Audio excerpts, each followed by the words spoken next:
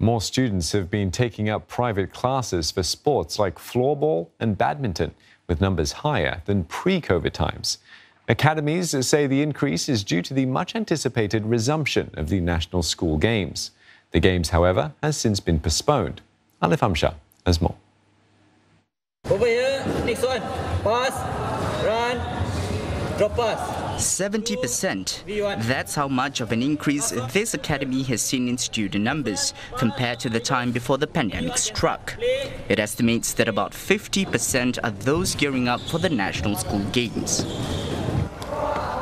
Spending some time with the players here, I could feel their burning passion. And with the National School Games resumption on the cards, training is back in full swing.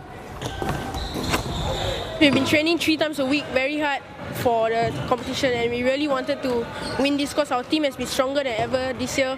My goal target is to put my training and my foundation basics to the court so that I can show everyone what kind of player I am. And it's not just competitive players who have signed up.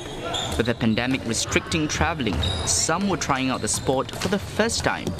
Pre-COVID, we had 3 classes every weekend, and now we have 6 classes, basically because we see increasing inquiries about the beginner classes. Some of them want to actually join CCAs, so they want to have like some training before the trials happen.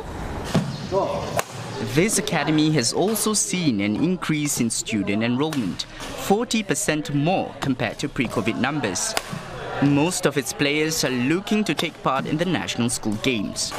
In general, a lot of players have been stopping for very long, so probably easily close to a year without competing. I would say they're anxious. They feel that they might not be performing at their level because of the long break, not training very consistently because of all the restrictions. Definitely working on my shots, how to improve them, making them more sharper or more powerful. I want to do some footwork as I want to improve my badminton skills because I don't really like to move around in the court.